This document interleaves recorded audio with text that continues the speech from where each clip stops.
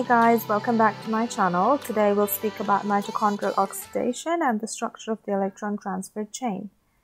So glucose, for example, is metabolized by a series of oxidation reactions, ultimately yielding carbon dioxide and water. Now the intermediates donate electrons to specific coenzymes like NAD and FAD, which are nicotinamide, adenine dinucleotide, and flavin, to form energy-rich reduced coenzymes like NADH and FADH2.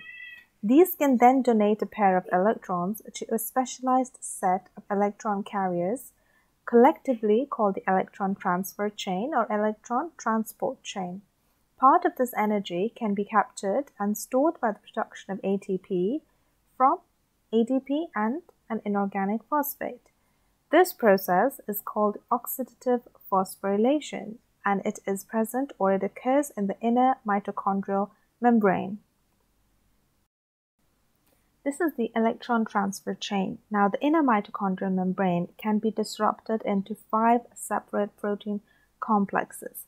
So they're called complexes 1, 2, 3, 4, and there is a 5th one. So complexes 1 to 4 each contain part of the electron transfer chain. Each complex accepts or donates electrons to relatively mobile electron carriers, such as coenzyme Q that you can see and cytochrome C. Each carrier in the electron transfer chain can receive electrons from an electron donor and can subsequently donate electrons to the next carrier in the chain. The electrons ultimately combine with oxygen and protons to form water in the 5th complex. Okay, let's see how this works, starting with NADH. So, starting with complex 1 is NADH dehydrogenase. So, it removes the hydrogen from the NADH, and in this complex, NADH gives off 4 hydrogen molecules or ions. Moving on to complex 3, it surpasses complex 2. So complex 3 is cytochrome BC1. In this complex, again, it gets oxidized and it gives 4 hydrogen ions. In complex 4, which is cytochrome C oxidase, the NAD gets oxidized and gives us only 2 hydrogen ions. So what is the total number of hydrogen ions we have from one molecule of NAD? We have 10 molecules, 4 from complex 1, 4 from complex 3, and 2 from complex 4. Now let's move on to FAD. Now flavin does not go to complex 1, it goes to complex 2, which is succinate dehydrogenase. And here there is no oxidation from complex 2. It is carried by coenzyme Q to complex 3. Here, it will do the same. So it will get oxidized and give 4 molecules of hydrogen, and then in complex 4, it will give us 2 molecules of hydrogen. So the total number of hydrogen ions that we get from one FAD is only 6. Why? 4 from complex 3 and 2 from complex 4. In the 5th complex, ATPase or ATP synthase makes ATP. Now 4 hydrogen ions combine to make 1 ATP. Therefore, the 10 from NADH will give us 2.5 ATPs, and the 6 hydrogen ions from FADH will give us 1.5 ATPs.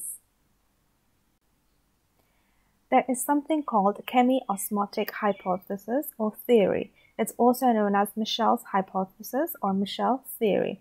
It explains how the free energy generated by the transport of the electrons by the chain is used to produce the ATP from ADP and inorganic phosphate. Now, the electron transport is coupled to the phosphorylation of ADP by the transport or the pumping of the protons, which are the hydrogen ions, across the inner mitochondrial membrane to the intermembrane space at complexes 1, 3, and 4. Now, this process, it creates an electrical gradient with more positive charges on the outside of the membrane than on the inside, as you can see in the picture, and generates a pH gradient as well. So the outside of the membrane is at a lower pH than the inside. Now complex 5 is a protein complex that contains a domain FO that spans the inner mitochondrial membrane, and domain F1 that appears as a sphere that protrudes into the mitochondrial matrix. Complex 5 catalyzes ATP synthesis and so is referred to as ATP synthase. Now, inhibitors are those that inhibit the electron transfer chain or the oxidative phosphorylation. So, for example, we have oligomycin. This binds to the F domain of the ATP synthase, closing the hydrogen ion channels, preventing the re-entry of the protons into the mitochondrial matrix, so preventing the chemiosmotic theory. So this stops the catalysis of ADP into ATP, and it stops the chain.